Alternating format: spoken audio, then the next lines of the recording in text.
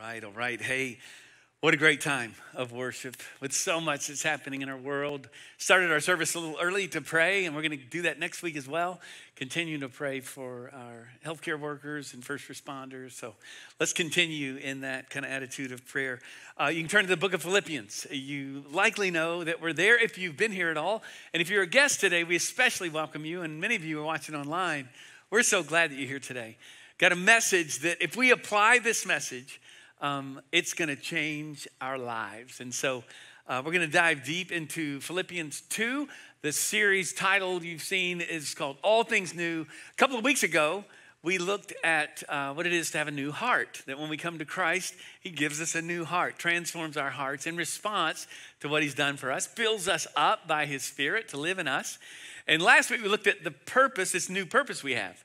Philippians 1:6 says, he who began a good work in you is faithful to complete it. He's going to finish this thing that he started. What has he started? And what does it look like in completion? Well, the purpose that we now have, if you're in Christ, is to be conformed into his image. And Paul says, regardless of what you go through, he's in prison and he's writing this saying, hey, I'm going to bring glory to God. To live as Christ, die as Christ, can't lose, okay? Live Christ, die, see Christ, better. And so I can't lose. This kind of life is saying, hey, you've started a work in me. That's the new purpose. I'm being conformed into your image. And he does it mostly, we don't like this part, he does it mostly through suffering and through challenging. Because then we're able to prove and to reveal that our joy is not found in our circumstances at all. And today we're going to look at a new attitude. We're going to talk about this new attitude that he now gives us and how we can live that out in our lives. Some of you probably know that Nicholas Copernicus, he was a Prussian astronomer who was the first one to come out with this idea, the truth, that the earth is not the center of all things. Now, I find this interesting that before science, we had this predisposed idea that we're the center of the universe, right? Like you don't have to think much about that. Of course we are, right? But then he's the one who came along and said, no, actually it's heliocentric. It's the sun is at the center of the universe. Even there, didn't know how giant the universe is, our little teeny galaxy. But it was later Jean Piaget who came along. So after this Copernican revolution, it was called, Jean Piaget, the Swiss child psychologist, he's the one who said every child needs to go through a Copernican revolution themselves. Parents, you tracking with me? At some point, your child needs to realize I'm not the center of the world.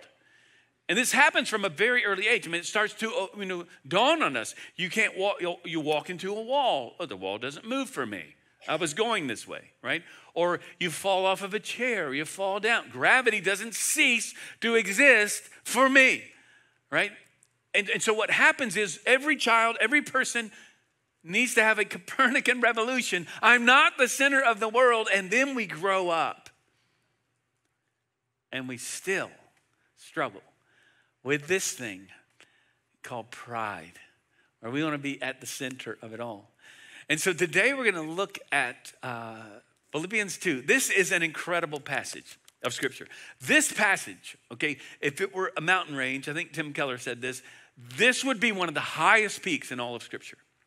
In this passage, we see the clearest, what we call in theology, Christology arguably in all the Bible.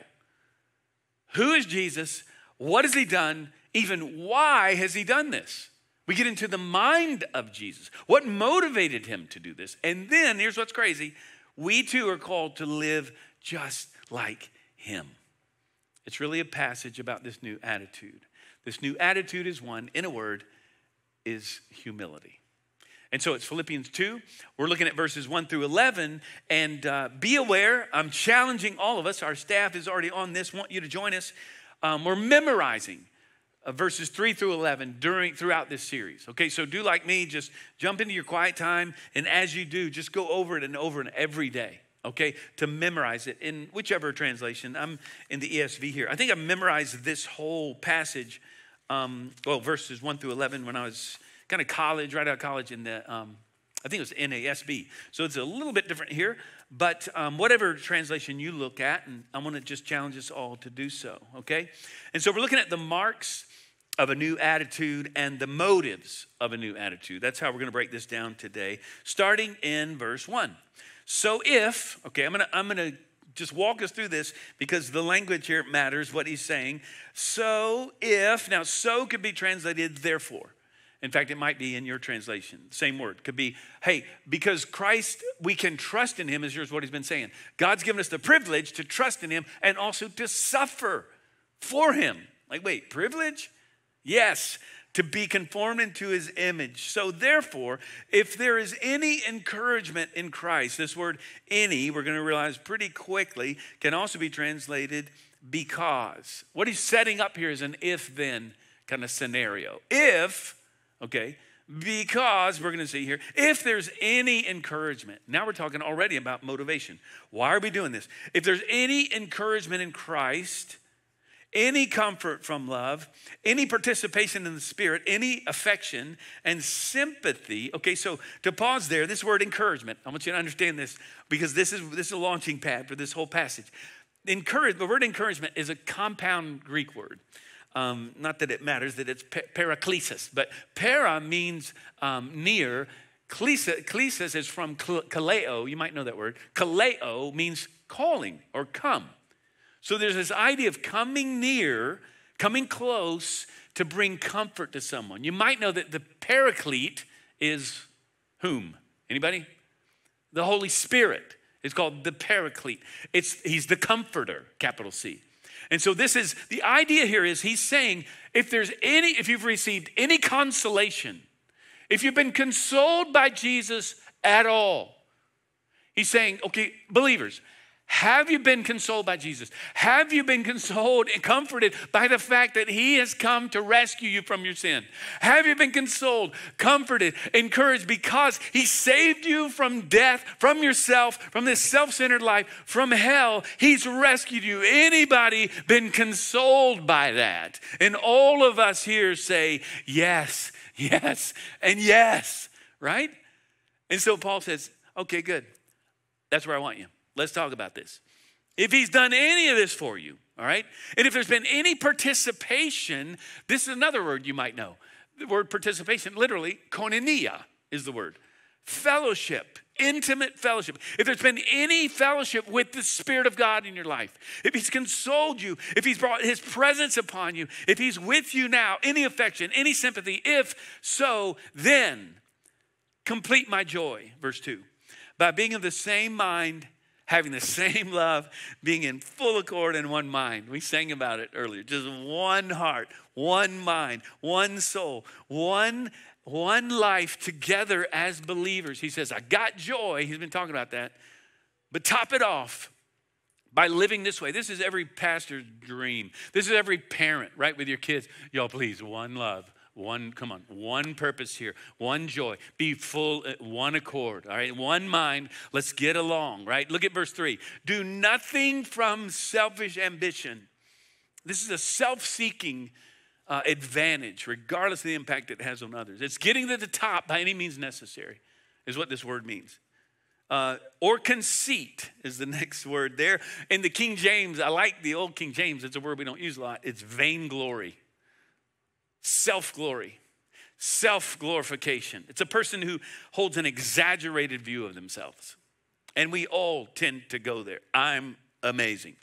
And then he says, but in humility, there's the word, but in humility, count others more significant than yourselves. Consider others as better than you. Who does this? Who lives like this? As we'll see today, anyone who wants to live like Jesus. Anyone who's been called out as a disciple of Jesus Christ. That's who lives this way. So we seem to know better about maybe what humility is not. It's hard to define and then harder to live this out. What does it mean to be humble, right? It's like the guy who wrote a book on how to be humble. No, probably not. Okay. I'm so humble, I wrote a book about it, and you can be humble as well. See, it's hard to get our minds around. Humility is hard to define. We often, if you're like me, I'm thinking, I know what humility is not. Like, what is the opposite of humility? It would be pride, probably, right? We know what pride is because well acquainted with pride. And yet nobody really thinks they're prideful. Not really. I mean, as a pastor, I don't have anybody really coming in my office. Jeff, I'm the most proud person I know. I need help. I'm so whipping prideful all the time. You see, it's so insidious. How about this? We're so sinful, we're so prideful, we don't know that we are. So I want us to get our minds around this. I really want us to come to grips with this. And so let's unpack this a little bit because humility is what keeps the gears of our relationships working. And it's why we have so much strife and trouble and struggle in our world and in our own personal lives, pride. So prideful that we don't even realize it. See, first, humility requires self-awareness. A lot of us aren't that self-aware. And James chapter 4, verse 6 says, God opposes the proud, but he gives grace to the humble. You want to oppose God? No, you want him to oppose you? Think about that. Be prideful. He opposes the proud, but he gives grace to those who are humble. You see why? We've got to get this right. We've got to get our minds around this and then apply this. So I want you to be thinking, I'm gonna lay this out, get real practical. How can I live this out this week? How can I live this out in my relationships? This passage has been all in my mind for a couple of weeks here, and I so want to apply this. I've been thinking a lot about this. Now, Stacy heard me preach this message earlier, so I'm accountable, all right? And all of my staff and friends, so many of you, we're so prideful. The first thing is we've got to be self-aware. And the problem is many of us have pseudo relationships. We don't have people in our lives that are actually speaking truth into our lives. It's like blind spots, right? Any of us could be driving home from, today on Northwest Highway or somewhere. It could happen to me this week. You could change lanes and take somebody off the road because you didn't see them. You weren't aware of reality because of a blind spot, right? They saw you clearly, you didn't see them. We all have blind spots and we need others to bring light, to bear on our blind spots. And we need the right people in our lives to do so. Do you have people who are calling you out, who are saying, hey, that's not right? Are you willing, here's humility, to go to people and say, hey, talk to me. How am I being prideful? How am I the center of the universe here in this relationship or here at work or with a roommate? See, how does this work? See, God wants us to esteem, that's the word, others as more important than ourselves. But instead, what we talk about all the time is, it's self-esteem, right? We need self-esteem. Like if I was, like a motivational speaker, I want you to have self-esteem. Always feel better about yourself. You're awesome. Yeah, thanks. I need to hear that, right? We kind of all need to hear that. But think about this. What is self-esteem? Like I read a post this past week entitled, Study Finds Too Much Praise Can Turn Your Kids into Narcissistic Jerks. Like we need a study to show us this. Here's the point though. Excessive praise for the wrong reasons isn't a good idea, a new study says. And then it goes on to say, that often the kid or the adult who has the highest self-esteem is the biggest jerk in the room. I mean, play that out. Like if I'm here I am, I'm a motivational speaker, y'all need what is self-esteem? Self-praise, self-admiration is what it is. This is exactly the opposite of the way of Jesus. And so if I'm to say, y'all, listen, feel better about yourself. You're amazing. Have a really strong self-esteem. You raise yourself to the highest level. Come on, let's do this, And if whoever's in the room, the person that does that the best is the person who thinks they're higher than everybody else in the room. And we create narcissistic jerks, evidently, right? And so here's the thing, and this is good for parents to understand this. How do you affirm your children?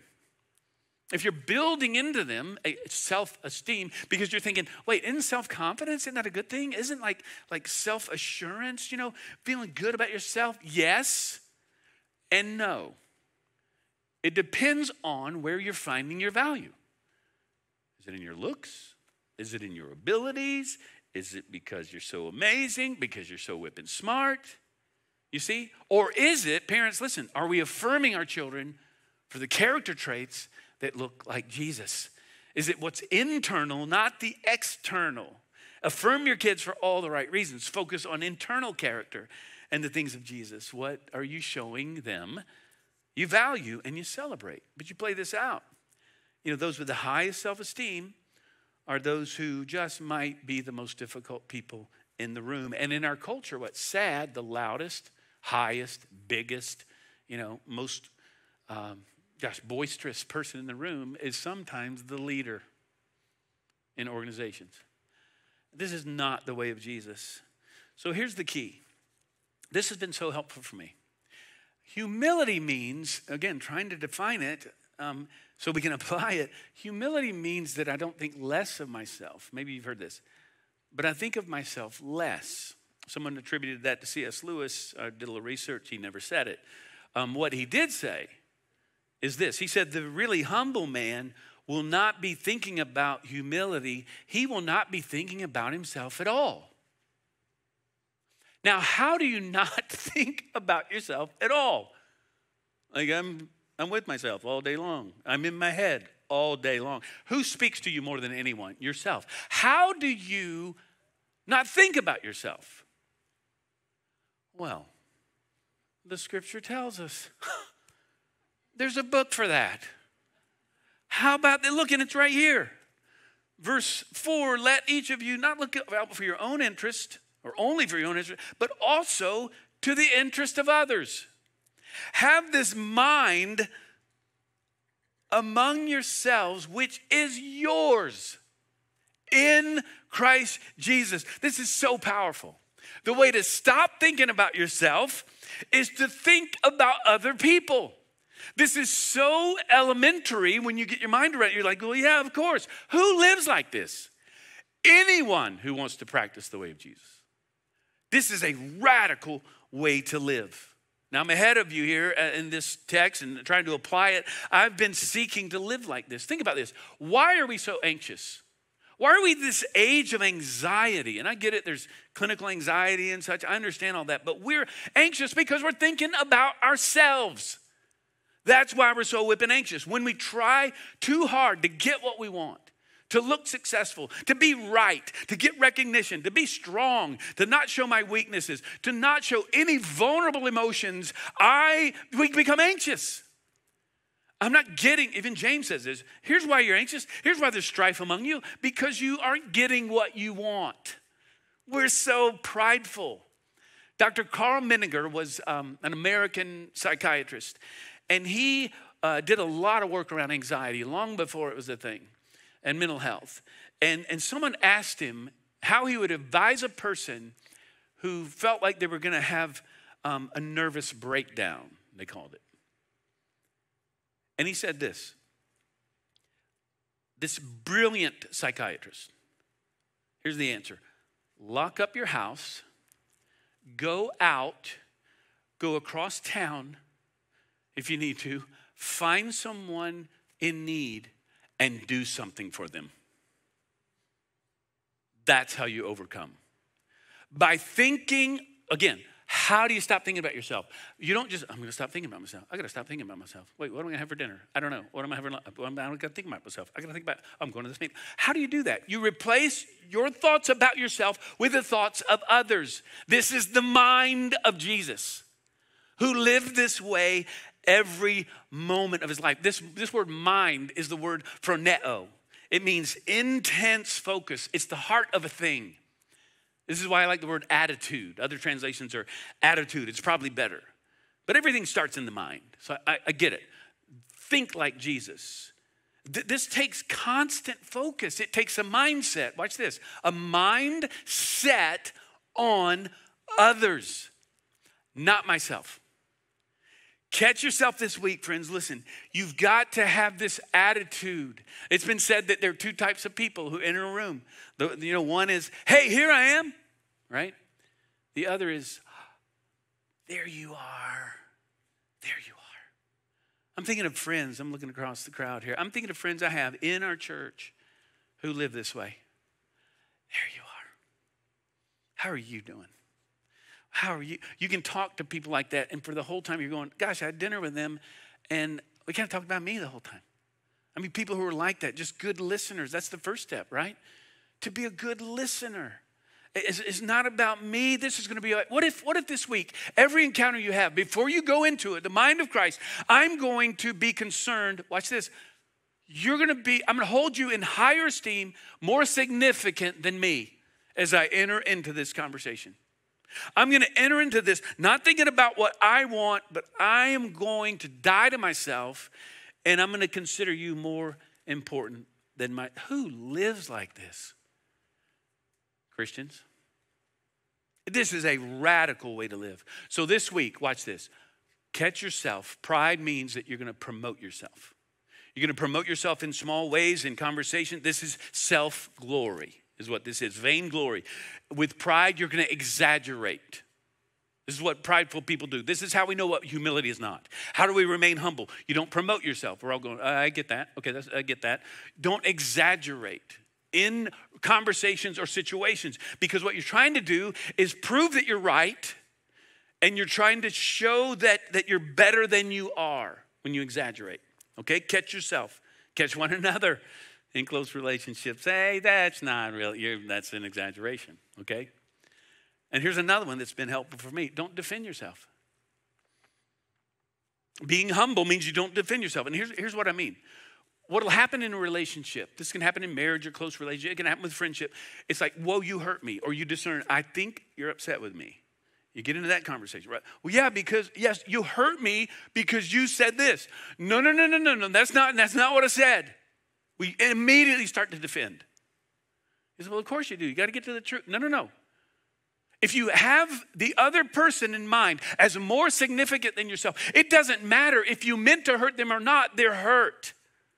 You enter into that and say, instead of, hey, I said this, but no, this is what I really meant. I didn't mean to say that. I meant to say this. No. You enter in and say, tell me more.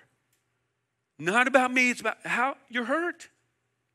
You know, in the back of your mind, you might be thinking, you're crazy that you were hurt by that. That's not at all. That's the right. No, you don't need me to do that. But instead, you're saying, I'm going to live like Jesus, and I'm going to humble myself. You're more important than me. I want to hear more about this. And again, who lives this way? Believers who are in relationship with others who may not be believers. In your workplace, at your school, in your family. See, here's the question that I want us to ask, to have the mind of Christ in your marriage, in your relationships, at work, wherever you find yourself. What if you went into every sphere of influence, every place you go to this week? And I'm going to practice this. How can I help? How can I help? And again, Stace heard me. I might be really busy this afternoon. How can I help? How can I help? That's the attitude in the mind of Christ. Serve. I had this thought. You can imagine the pastor's mind goes this way. What if every person in our church decided when you show up here, you enter onto campus, you have the mind of Christ? This is how we're supposed to live. And I see it. I see it often. But let me ask you, what if you stepped in, drove in, parked your car, whatever you do, you step on campus and you're like, this is not about me. This is about everybody else that I'll encounter right now. I'm going to die to myself and I'm going to see how I can serve. What if we approach church, every one of us, I'm here to serve. Not consumer Christianity. And I get it. I love coming. It's been a hard week. I just want to worship God. Jeff, give me the truth. Give me some encouragement. I just want to be reminded how much God loves me through song. I get that. But what if we all said, I'm here to serve, and I could ask you, what's your ministry? And you said, well, I do this. What if you called our preschool office and said, how can I serve? The youngest ones among us. What if you're not here for you and you said, hey, it sounds like the mind of Christ would say, how can I serve our children? How can I serve our students? What can I do with our senior adults? I understand there's a ministry you guys are starting where we can actually go into their homes or apartments and do little chores for them. How can I serve? Because here's the thing, friends, listen, to live like this is to live like Jesus, and it is the way to life. It is the way to joy. I've never met a prideful, self-centered, happy person in my life. Never. And to the degree that we give ourselves away, it's to that degree that we have the mind of Christ and we're living it out and we experience the joy that he gives us. These are the marks of a new attitude. But I want to encourage some of us today because I know this is true. Many of you are like me, and you're just tired. What do you do when you enter into, we've all done this. If you've served at all, this has probably happened. You've been in a season of ministry or in a position, you served with children, or, you were with middle schoolers and you lasted 2 weeks, and you're like, I can't. And we go into a ministry, or this is messy. The relationships and people, and and we give up. We quit. Why? Because we don't understand that to have the mind of Christ means that we persevere, we stay in, and here's what some of you need to hear today. Don't give up. I'm talking to many people. There are many Christians. I'm not just here in our church. I'm talking about Christians who are giving up. Don't give up. Because oftentimes perseverance through it all, yes, through the trials, through the struggling, through the suffering, is what brings glory to Christ. This is what this book's all about. And if you're like me, you're tired. I'm tired. I'm tired of all the weight of all that's happening in the world. Is just the backdrop then for all just decision fatigue, right? Through the COVID, it's just a mess. And everybody's got an opinion about it.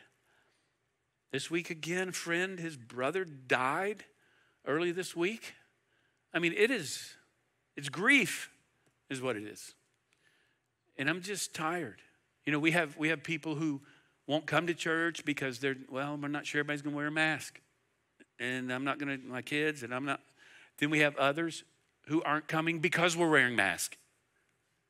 It's just, okay, and I get it. Everybody's got an opinion about all of that. And many times we're just beat down. And if you're not careful, I just give up. Don't give up. Don't give up, because it's staying the course. But how do we do this? People give up because their motives are skewed. I thought this was going to be really happy. I thought people were going to applaud me for serving kids. And it's just, I don't get anybody. Nobody knows I'm doing this, right? So much ministry is that way. But here's why we don't give up. Because all of life is a response to what Christ has done for us. Our entire lives are a response to him. So here it is. Here's how he lands this. We're going to talk about the motives now of a new attitude. We'll land it this way. Look at verse 6. And if I had time, this passage is the most incredible passage about who God is in Christ, who he was, what he did, why he did what he did. This passage is amazing. Look at verse 6. Who, though he was in the form of God, did not count equality with God a thing to be grasped. Now, the word form is the word morphe in the Greek. And we often think of the form as the external thing, a form, the shape of a thing. But that's not what this means. It's the inward thing. It's the essence of the thing. It's an inward quality. The NIV says it better. Being in very nature God. That's a little awkward English structure, but in very nature God. See, it'd be one thing for Paul to say, Jesus is God. Well, that's clear. But no, he didn't say that. He says, Jesus is the very substance and characteristic. He is God. And he says he's equal to the Father in substance and being the Spirit. He's the triune God. And some people might say, well, but really, didn't they? I've heard people say, well, wasn't it later that they kind of thought he was God? Jesus didn't really say he was God, did he? Didn't that come later? No. There's a problem with that. To think that over time, they said he's God in the flesh. And it's this. The early church had a crystal clear Christology. Because what Paul is doing here, you might know, this is structured in a way, it's like a poem. Some think it was a hymn. Others think it was a confession. Paul is actually quoting someone else. He's writing this about 30 AD. He's writing something that predates this. This is who Jesus is. He's the one. How in the world could you say that Jesus was God in the flesh among Jews and for them to believe you? Unless impeccable life and they saw him risen from the grave. It's the only way to explain this. Look at verse 7. It goes on to say, but he emptied himself by taking on the form of a servant. Okay, so he didn't count equality with God a thing to be grasped or held on to, but he became a servant. That's a softer word. The word is doulos. It means slave, being born in the likeness of men. So is it a form of God, form of man? Yes. And yes, this is what separates Christianity from all other religions. The fullness of deity dwelled in him in bodily form, he says in Colossians 2:9. And so we see here Christ Together, we see the Trinity. He existed, Father, Son, the Holy Spirit together. This is such rich theology. What we see here is that what we must do is do what Jesus has done. Friends, this is important in terms of motive. Jesus entered into, the triune relationship, Father, Son, and Holy Spirit. He's in that relationship, being loved by the Father, loved by the Spirit, perfect relationship. And he comes out of that to serve. Here's why this is so important. We don't serve others as a law of reciprocity. This is why many of us give up. I'm getting nothing for this. Instead, we serve him out of all that he's already done for us. If all the love we need, I say this often, is found in him, I can love others without any need for love in return. That's Jesus. That's loving others without any kind of need for love in return. Look at verse 8. Being found in human form, he humbled himself by becoming obedient to death, the point of death, even death on a cross. And then the paradoxical shift, we move from vainglory to verse 9. If you want to exalt yourself, you'll be humbled. If you want to humble yourself, therefore God has highly exalted him and bestowed on him the name that is above every name, so that, verse 10, at the name of Jesus, every tongue should confess in heaven and on earth and under the earth, and every tongue confess that Jesus Christ is Lord to the glory of the Father. Friends, if he's God, the only response to him is in the extreme. Nobody in the New Testament encountered Jesus, the real Jesus, and walked away unchanged. Think about that. They either hated him, and even still today, you either hate him, you're against him, or you're afraid of him, so you run from him, or you fall down on your knees before him and worship him.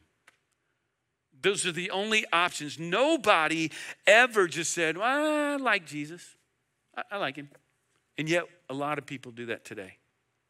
He didn't give us that option. He didn't intend to. He's either Lord or he's not. And so he tells us we can live this way. He came to show us who God is and how to live our lives. And so I want us to pray together as we close our time. And then I'm going to have a challenge for you before we leave, an immediate application of this text. So let's pray together. Lord, we thank you so much for this passage of Scripture. We thank you for how clear it shows us how we're to live. And Lord, we cannot do this on our own. We so want to live this way. Friend, just say to the Lord right now, Lord, help me to live a selfless life. Help me to consider my spouse, my children, even my friends, my coworkers. Help me to consider everyone as more significant than myself. In every encounter today, every encounter this week, may I live like Jesus. And friend, if you're here today and you've never received Christ, and you see clearly in this passage, he came from the very top all the way down to rescue you from your sin. Not so you could work your way to salvation, but you would trust him that he's already made a way.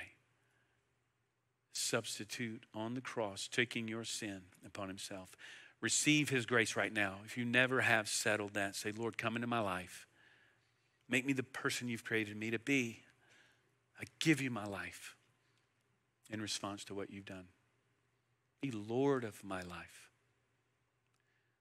Lord, we love you. We thank you for Jesus. In his name we pray. Amen. Amen.